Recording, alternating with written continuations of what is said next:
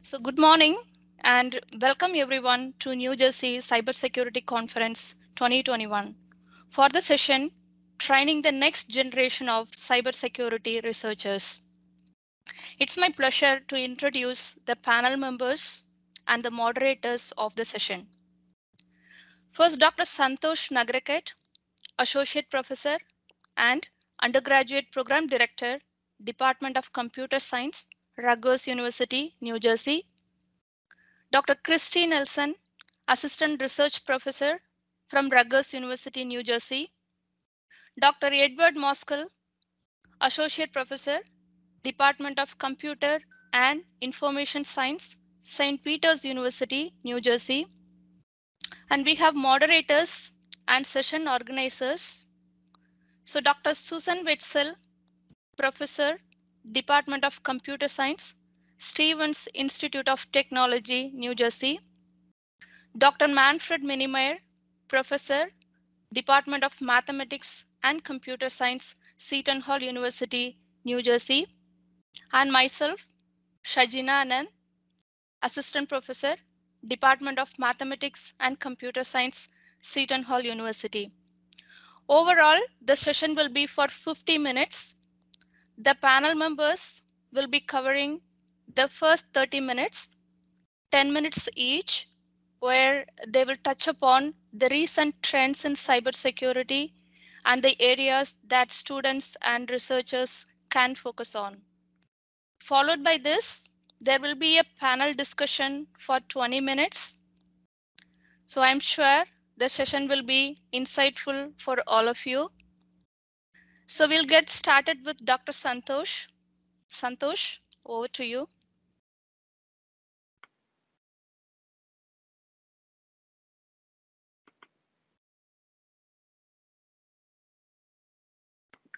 Can you all see my screen? Yes, it looks good. That's all good. Okay. Good morning, everyone.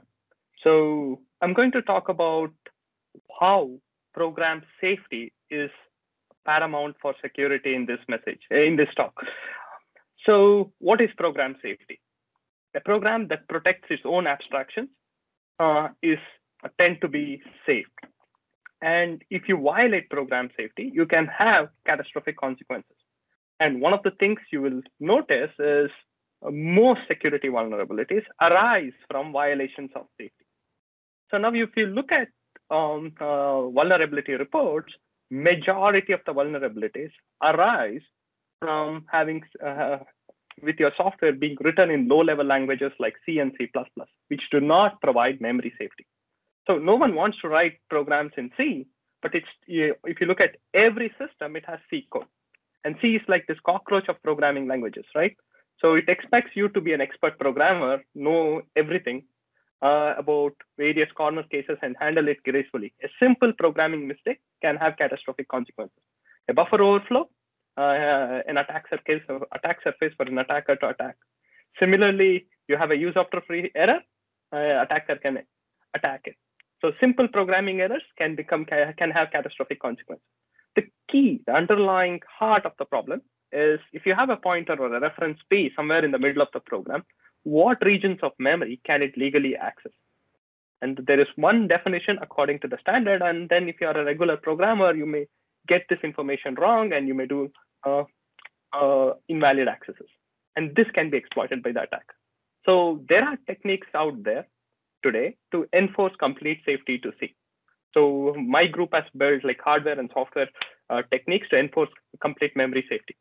So it comes with a cost, and the goal is to make this cost as minimal as possible.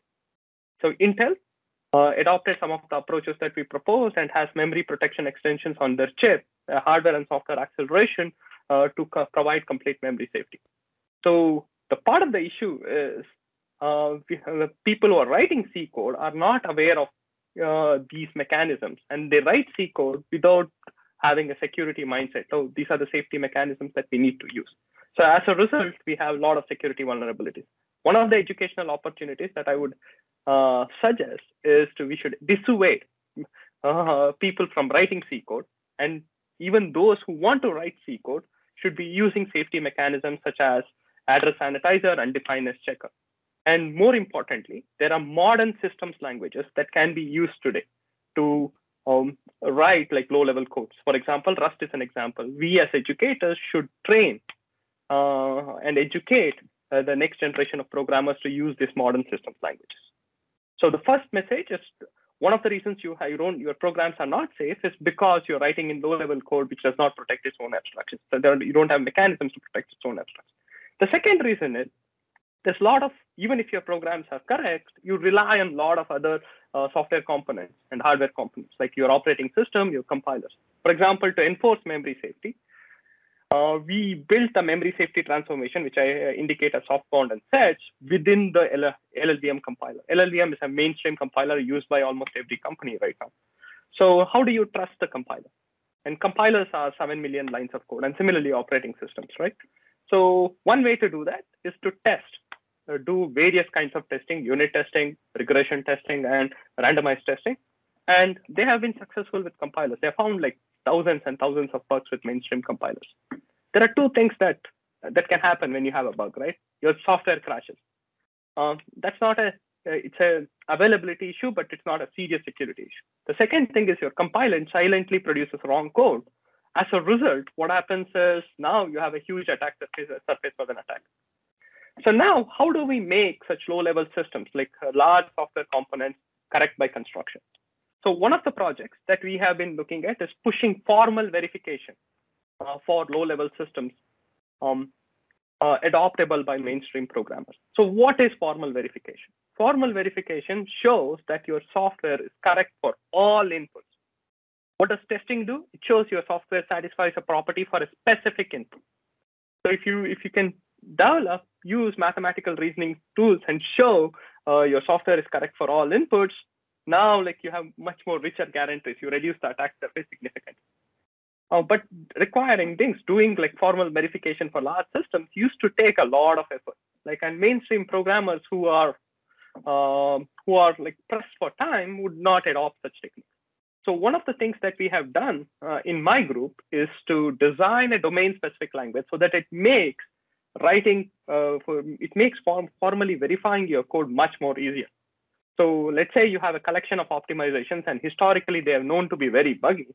So we have a domain-specific language for them. The programmer just specifies the optimizations in them. Our underlying interpreter automatically checks its correctness using a math-based reasoning, and then also generates C++ code which performs the optimization. So Alive, automatic LLVM instruction combined verifier, is a specification and an implementation language. So by having such abstractions, we can push formal methods into the tool chain of developers. And you can read more about Alive from my webpage. But one of the cool things that has happened in the last 5 years is since we built Alive, like it's now widely used by almost every company that uses LLVM. And it has prevented a lot of incorrect optimizations from getting into the LLVM compiler in the first place. So the key message that I want to emphasize, so one way to check program safety, which is paramount for security, is to use formal verification. It used to be a niche area a long time ago, but now there are tools and techniques that are mature and available for widespread adoption. And we need to educate and teach both the students and next generation of programmers to use them. So for example, if you're writing distributed systems, you're specifying properties of distributed, use TLA+. It's pretty awesome. Similarly, if you're writing cryptographic implementations, use Rust-based specification language Hackstack and SAW and other tools that are available. And we should also, apart from formal verification, we should also educate people about unit testing, integration testing, and random testing at all layers. So one of the hallmark projects, one of the recent flagship projects that demonstrates the success of formal verification has been the DARPA High Assurance Cyber Military Systems Verified Software Vehicle software. So they developed the software for these vehicles using formal methods, and they got the red team to hack into it, but they couldn't. So this shows there is, like, if you're developing critical software and use formal verification, there is an opportunity to make your system secure. That said, like, if you're looking for employment opportunities, almost every company uses formal methods extensively now. Amazon has a separate automated reasoning group. Microsoft has a huge team working on lots of applying formal methods in almost every aspect. So similarly, like many other companies, Google's and others have their own formal method teams. So we should educate people on formal methods to avoid security vulnerabilities. So rather than being an attacker creating vulnerabilities, one of the things we should inculcate in the security community is to educate, to prevent these attacks from happening in the first place at all. Prevent these attacks from happening at all. So there are a lot of cool work by the community and by my group. If you're interested, look at the projects from my group. I'll be happy to answer any questions later on. Thank you. Perfect. Thank you, Santosh. So we will ask questions and take questions from the audience after we have all the presentations. With that, I'd like to actually hand the torch to Christie.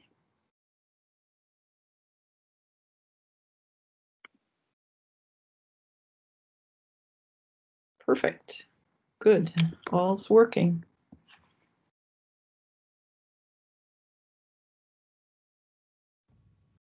Sorry, I didn't unmute.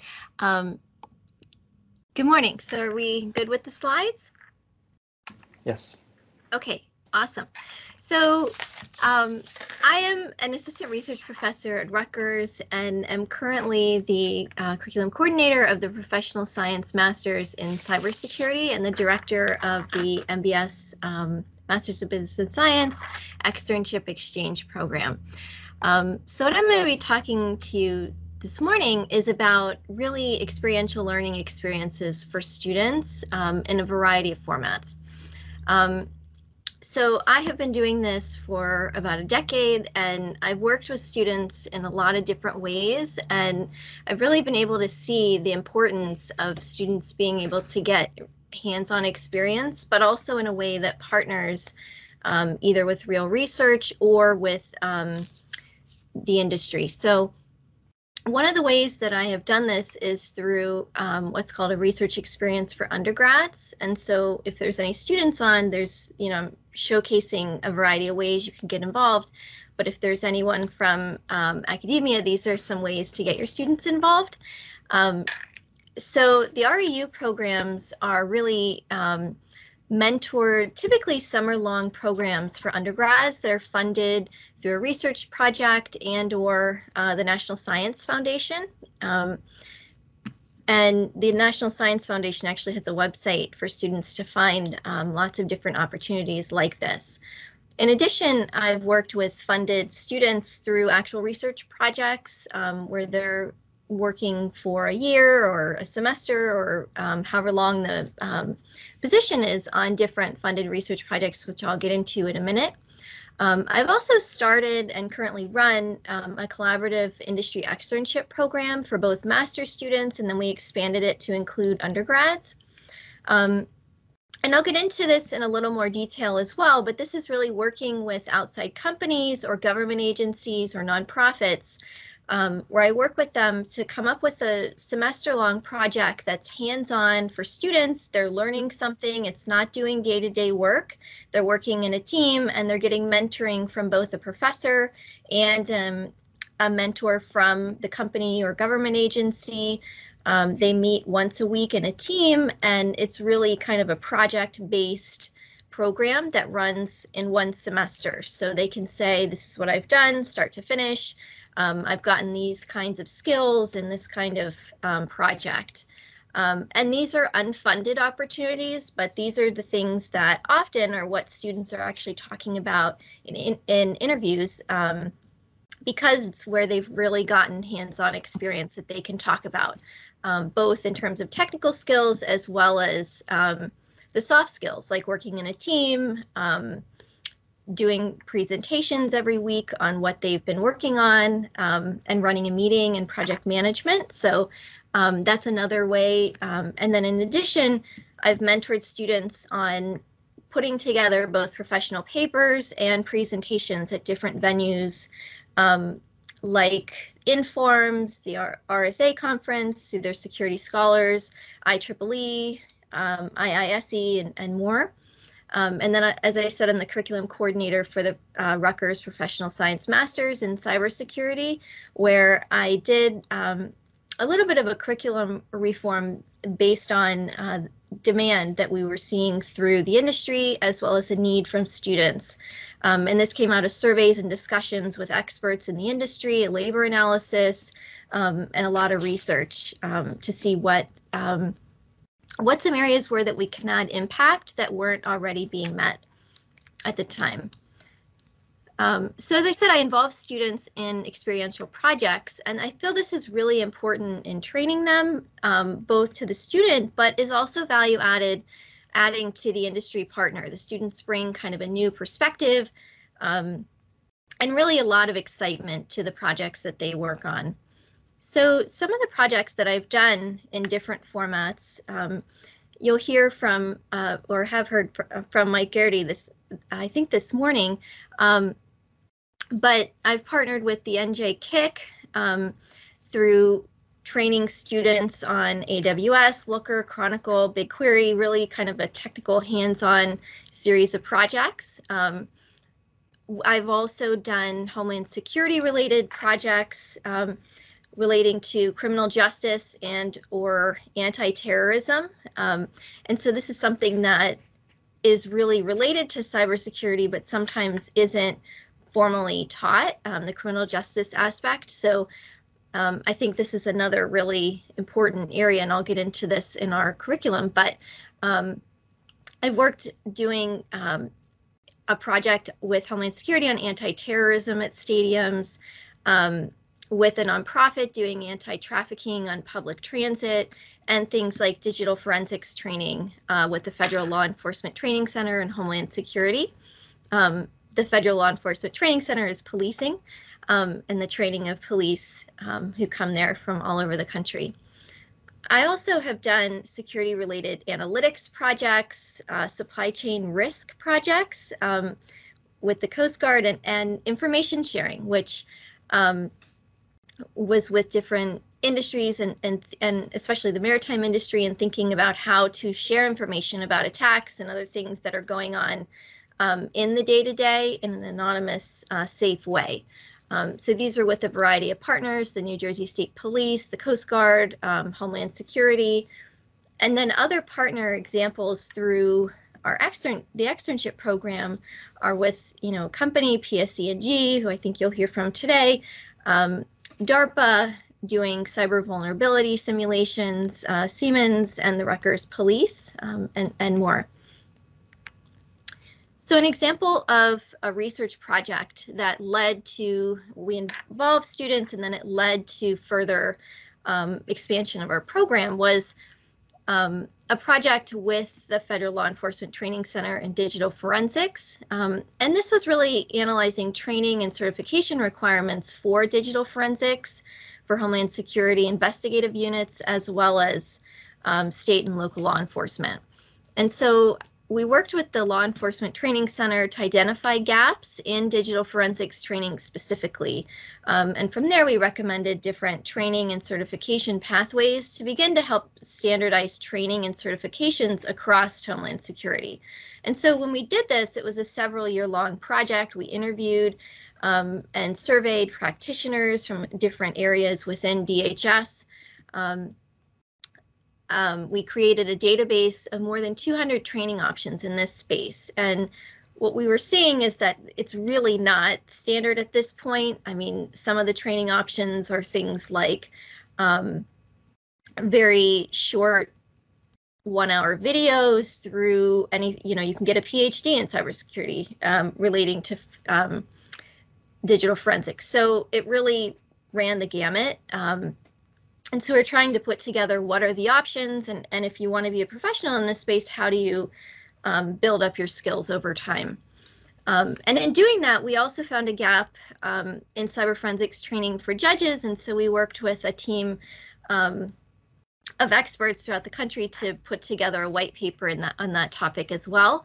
But in doing this, we involved REU students who are undergrads, undergraduate capstone students who really got excited about the digital forensics space, and then undergrad and master students as externs for a semester. And so this actually led to 4 different cybersecurity pathways within the Professional Science Master's Cybersecurity program, and also led us to think about recruiting students from the law enforcement, military background, policy, and even the legal fields, because a lot of times in cybersecurity, students are coming from IT or computer science, but we wanted to expand that. And so you can see, I'll give a quick overview of these different pathways, but some of the ones that we added from that project and from talking to experts were digital forensics, especially because we were seeing that criminal justice students and people coming from law enforcement or military were really interested in the security aspect of cybersecurity, but they didn't have necessarily the IT or programming skills. So we wanted to tailor to them. And then we were getting also some students with a lot of experience, maybe in policing, but they were interested more in management and then other areas as well. So building off of those, I started a program, as I talked about earlier, partnering up students with the industry. Partners could be government, could be for-profit, and the program has really taken off. We have about 175 students this semester alone, with 50 student project teams and 40 partner organizations. And these are all unpaid projects. So you see, as you can see, this is really taken off from student interest as well. And so you could see a quick example of a trafficking project that students did relating to data science, but also had a security element as well. So with that, I'll wrap this up, and you can see the websites. If you want to hear more, I'll put them in the chat as well. So I'll hand it back to Susanne. Thank you so much, Christie. So we will move on to our last speaker, and we'll hand the torch to Ed.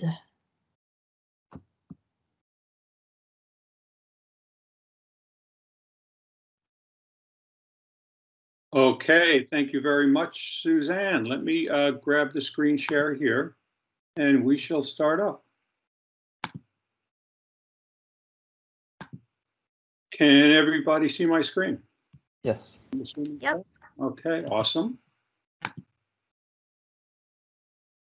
So I'm Ed Moskal from St. Peter's University. My background is 24 years in IT. The last 10 was with Ernst & Young out of New York, where I ran the New York office, application controls and security practice. And then I pivoted 19 years ago to work in education. I'm a professor at St. Peter's University, and really helped build a master's program in cyber, the undergraduate program, as well as the ecosystem that I'd like to go through with you and talk about some topics for papers and projects that we have had students work on through the years.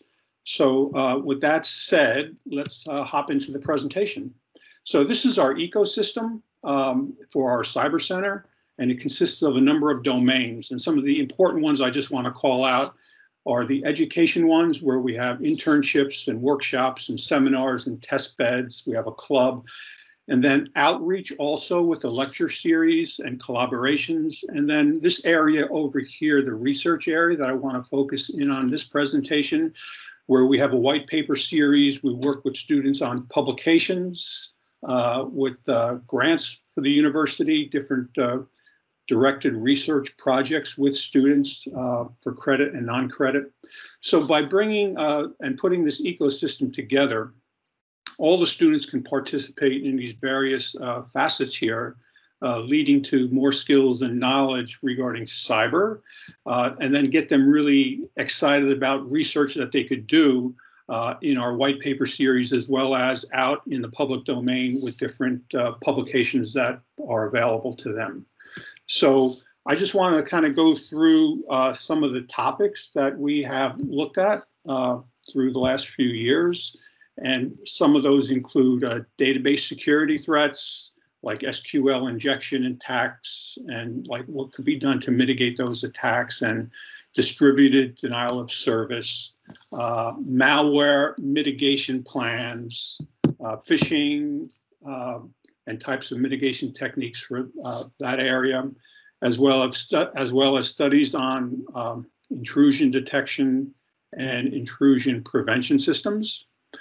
We do a lot of work in the cybersecurity assessment area with NIST and SANS. This is really important because all companies implement these types of frameworks. So for example, in NIST, there's different subcategories. There's identify, protect, detect, respond, and recover. So that landscape is really important to understand and know. And so we have a lot focusing in on that, as well as web application pen testing. We have environments for that. We have a research lab and also ransomware attacks, which, as you know, are very, very prevalent today. Some other topics we have are on Trojan and antivirus and password cracking and data backup and security. And last but not least, really important, IoT security regarding the threats and the vulnerabilities and what you need to do to report them to possibly a customer instantaneously. So some really good topics here to share with you. And then I have some call outs here with different websites in my last slide that go through the Department of Homeland Security on a cybersecurity research guide that they have, Oxford Academic, which is a well-known journal, which has a lot of really good content for the students that are here that are looking to do research. We have the ISEJ, which is a nice journal to kind of maybe get your foot in the door and start to push something out and try to get something published. It's a peered blind review journal, so there is integrity behind that. And then I want to show you some things about cyber attack maps, an example of a white paper, a little capstone research project, and then finally meetups in cybersecurity. So let me go into the internet here, and I'm not going into the dark web, so that's good. And let me just hop into each of these different areas here. So first, I want to hit into the journal, which is a roadmap for cybersecurity research. And this is a little older document, but it's still very current, right? So some of the things that the government, especially here, the Department of Homeland Security put out, there's a really good, you can see the date there, November 2009. It's still current, still being used. There's a really good table of contents. It's a lengthy document. So I'm not going to go through that, but this would be a good starting point to see what the DHS says regarding research in cyber and kind of create your baseline from there. We also have here Oxford Academic. So that's a journal, okay, with some really good articles and content. It has all the back issues in there, so that's a good reference and source. We have the Information Systems Educational Journal, okay, which you could just go into these archives and check out all the different publications that have been provided. And then the cyber attack maps. So a lot of work we do too is we study these maps. They're a very small percentage of what's taking place right now in cyberspace, but you may find this useful in looking at some of these maps and just firing them up and taking a look at the dynamic nature and what's going on. So we have a list of them here. They're pretty good. And then finally, when we take a look at those maps, white papers are important to kind of get your feet wet. So we have a simple format that we've implemented for a lecture series that we have. And so I share with the students that are in our internship program and that are doing research a simple framework and format for a white paper, which starts with a preface, a little information about the author, and then like an introduction, okay, and then state what the problem is. So no matter what you're working on with the white paper, and we implement this white paper also for our senior capstone for graduate and undergraduate. By the way, they also in that capstone build and launch a cyber startup company. That's part of it, along with a white paper using this format here, okay, with some simple notes on the bottom of each page. And it kind of wraps up with a conclusion and some recommendations at the end. So that's been pretty helpful in getting students going with the research. And then the couple next areas are a research project that was done by one of our student teams. And that's this right here. So I just want to kind of fire this up real quick and show you this. And this is basically taking some of the cyber attack maps and studying them based on certain days before certain large events that are national and international, and just kind of looking and see and taking some metrics on what's going on in those geographic areas. So I'll just play a couple slides through this so you can get a perspective for it. Kind of defines a cyber attack, and this was part of that capstone, the types of attacks. And then it kind of goes into the nits of what was done in the project. And so see here, are these attacks influenced by major events, right? That was like the hypothesis, what we wanted to kind of check out and study. And so we have the maps that we used. There's a couple maps. And as we roll through here, we talk about different ways these maps were used and the analytics that we collected.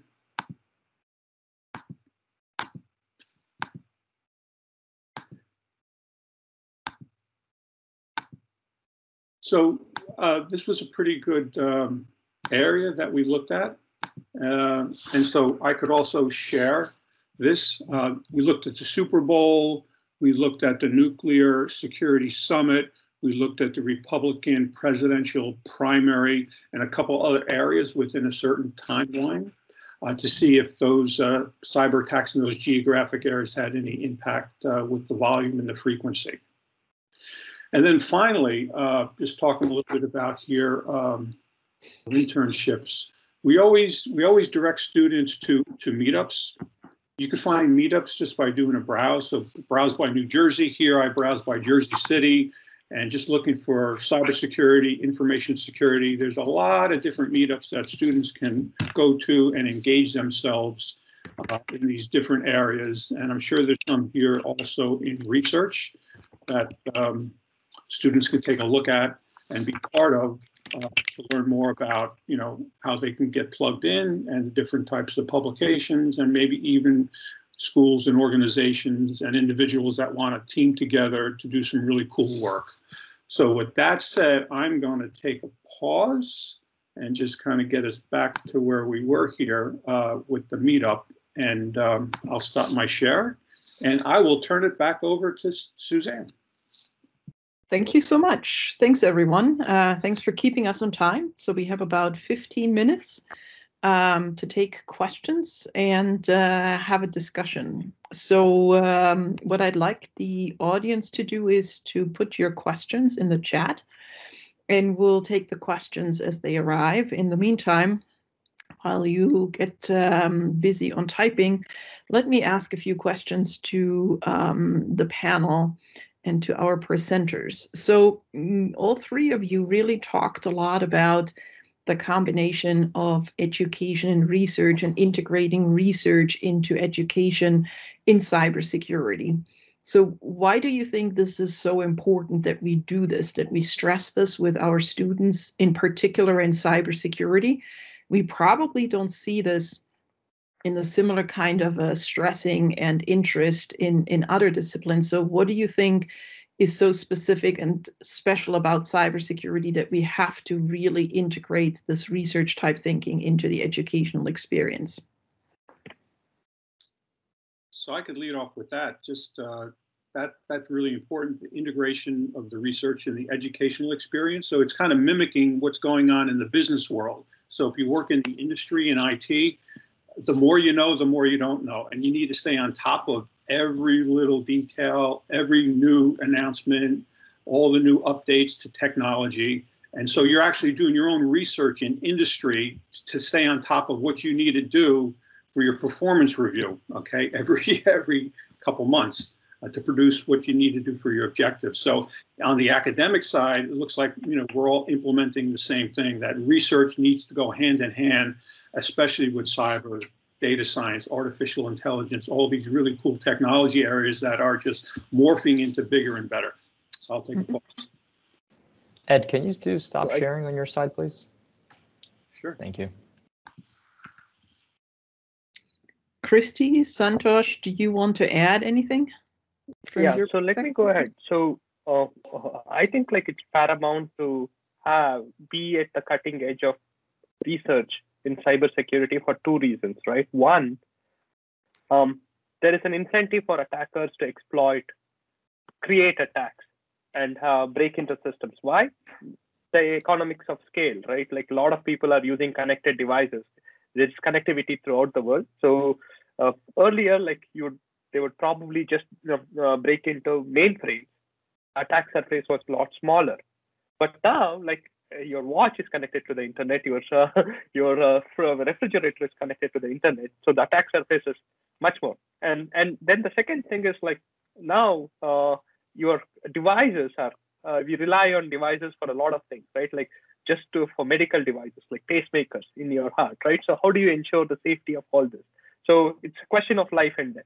So one, because it's economy, supply and demand, like a lot more attacks. The second, it is it's used in situations where like people's lives are in question, right?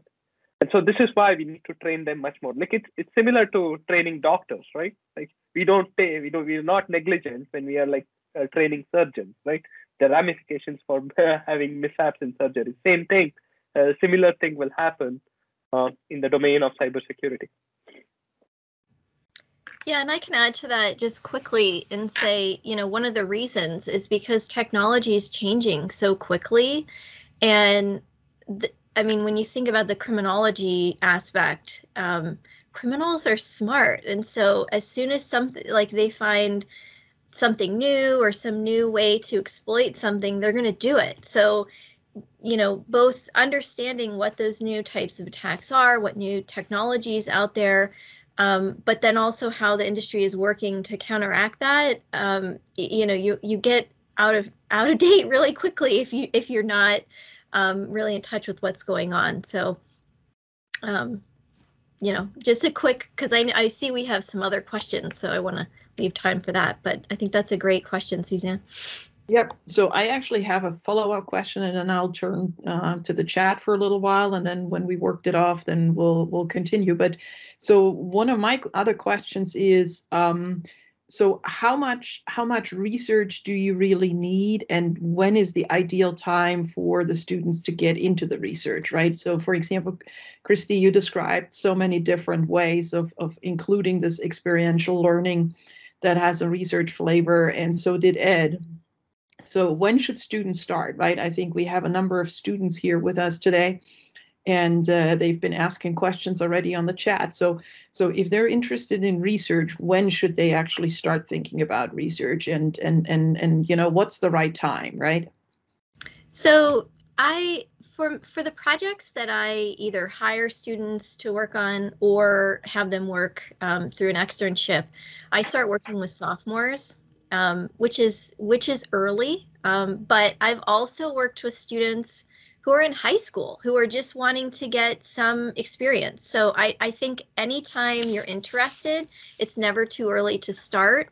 Some of the earlier students, like maybe they're freshmen getting ready to think about either an internship, an RU, or doing formal research, they start doing like Kaggle competitions or other kinds of competitions where whatever they're learning in their classes, they're putting it into action in different ways. So even things like that, hackathons, anything like that, where they can get hands-on experience.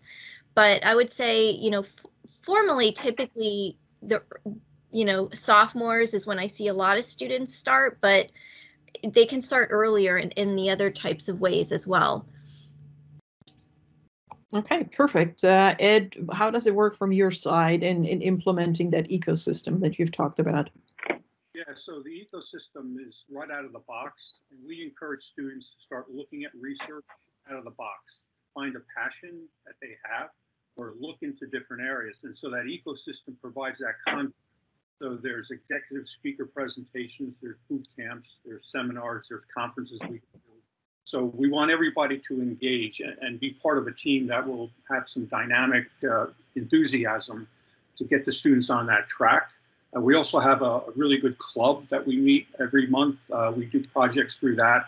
And so I would just say to the students, find different boot camps and opportunities within your school to go to learn more about, and find something that you really have a passion for.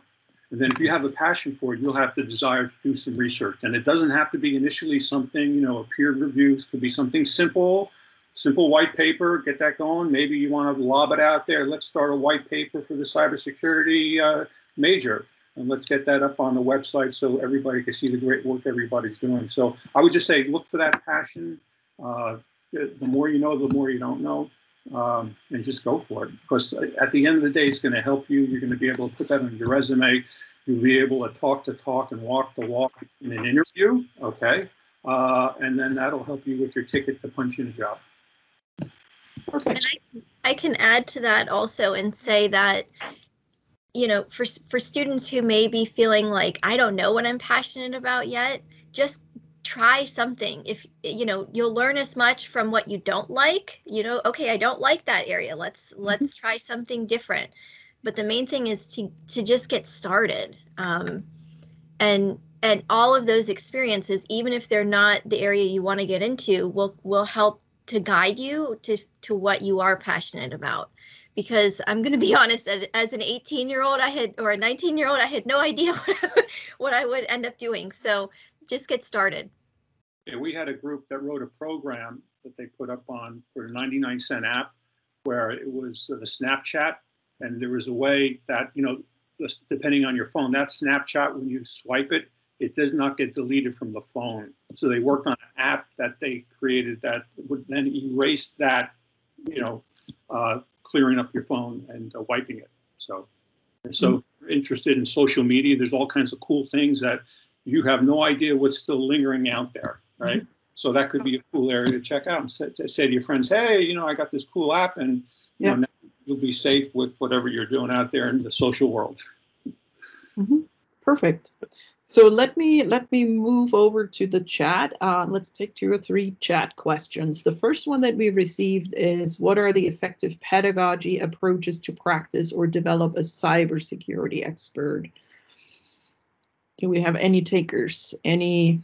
Oh, let me go ahead and just give them a brief overview. Cybersecurity is a broad term, right? So it ranges from usable security. So as an end user, like how do you make sure your systems are safe, to enterprise security, where like you are dealing with cloud scale systems, and then like communication security and network security. All these come into the picture.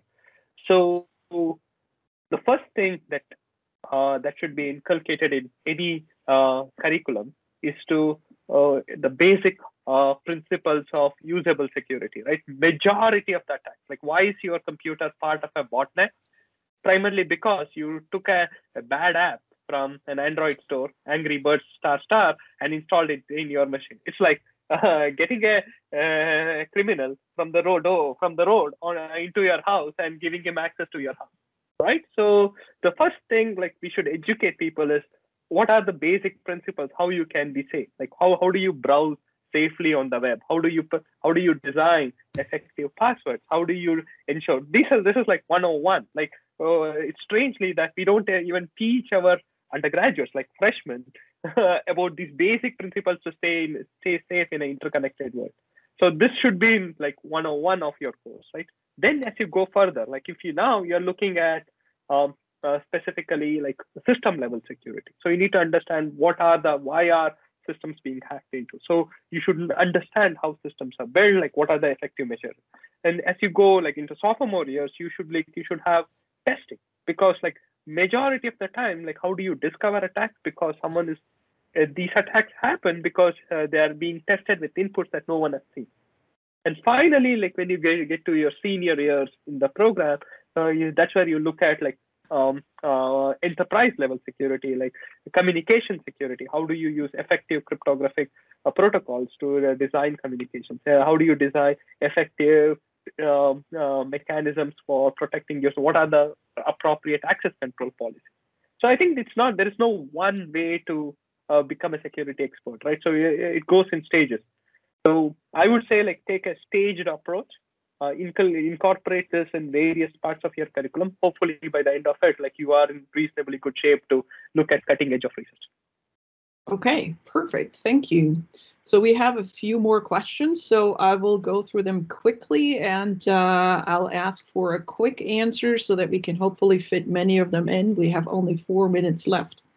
One question was about, there was mention to train judges in cybersecurity or aspects of cybersecurity, and the person is interested in possibly going to law school with a background, a certificate in cybersecurity, and a major in economics. Is that a valuable, interesting, a good path to pursue?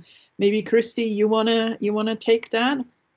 Sure. So I will say when I talked about training judges in cybersecurity, they're not actually doing the cybersecurity. They're understanding the terminology, the lingo, some of the nuances in listening to some of the cases that are being presented. So even things like preserving the chain of custody of evidence when it's digital instead of a physical, somebody's shirt or something like that, it's very different. So when we talk about training them, it's really training them in terminology, not in actually doing the cybersecurity. But one of the things that came out of that really is the vast amount of data that both the district attorneys as well as the judges are having to deal with, because when you think about digital evidence, it's evidence from your phone, from a GPS in a car, all of these different devices that everyone has, and there's so much data. And so part of that is really understanding how to navigate the amount of data in a way that meshes with the criminal justice system and the tools that they have. And so part of that, I would say, if you're interested in going to law school, maybe to even think about taking a few data science courses just to understand how to navigate the vast amount of data coming from cybersecurity, because you're not going to actually be doing the cybersecurity, you're going to be looking at the evidence from it. So I think that's a distinction there. But if you're interested in the criminal justice area, then you can obviously take classes and training in the forensics tools that they use. But remember, you're not preventing an attack necessarily. You're getting evidence from an attack for the court system. That helps. Perfect. So I want to add just two, points on this. In our cybersecurity program on the undergraduate level, we've had now a number of students who finished with a bachelor's in cybersecurity and actually went on to law school. I think it's a very cool combination if you're passionate about both. And I think it's something that's very important and very much needed, that you have lawyers, that you have judges later on that actually understand the technical aspect. And so, if you're passionate about the law field, and in our case, the students really kind of discover that through a course that we have in IT security and law, I think that's a perfect path to pursue. So maybe the last question, because we're absolutely running out of time, even though we have quite a few questions left on the stack. And I'm going to pitch that over to Ed, is what certifications should I start out on if I'm looking on joining the cybersecurity field in general? Because Ed, you mentioned that you came from Ernst & Young, EY, and so maybe that's something that you can give some advice on. Okay, really cool. So there's a link, cyberseek.org, and what that is, it's part of the NICE framework, and it has a map, a dynamic map. You can click on a state, and it shows you the different jobs and the roles and the titles by geographic area and by the framework. And then in the bottom right quadrant, it'll show you all the different main certifications that companies are looking for when they hire somebody. A lot of them are the CompTIA, like Network Plus, Security Plus, which are the basics, which some of the curriculums at the schools that you're at are probably teaching to that. So you can probably sit in and take those. So that's there. Other ones, SANS, ISACA, some of that you need more experience. So the CompTIA is a really good launching pad to get that. That's a really valued certification. I also just put in the chat box IQ4. is offering a free virtual internship to anybody that's participating in this conference. It starts November 2nd. It's I think a 6 or 8 week internship, meets once a week for 2 hours. You will be put in a team with other students of 5 to 7 students with a job role, okay? A cyber job role with different skills and knowledge that you'll be working on to acquire. And you make presentations to industry employers and mentors once a week with the teamwork deliverable that you work on. It's all cyber case based. So you may want to check that out. And thank you, Christie, for putting that link in there for CyberSeek. So back I'm over going to to second that one. That's a great recommendation. Yep, it is. So I think this is really, ending on a very high note and very important information. So thank you very much, everyone, for coming to our session. Thanks to all the presenters for doing such a marvelous job with the individual elements and then also fielding the questions. Thanks again. I'm sure that if you have further questions, if you would like to get in touch with the presenters, they're happy to, work with you and potentially also meet up with you, in a virtual way if there is greater discussion. And so thank you very much for being here and enjoy the rest of the conference. Thank you so much. Thanks. Thank you. Thank you.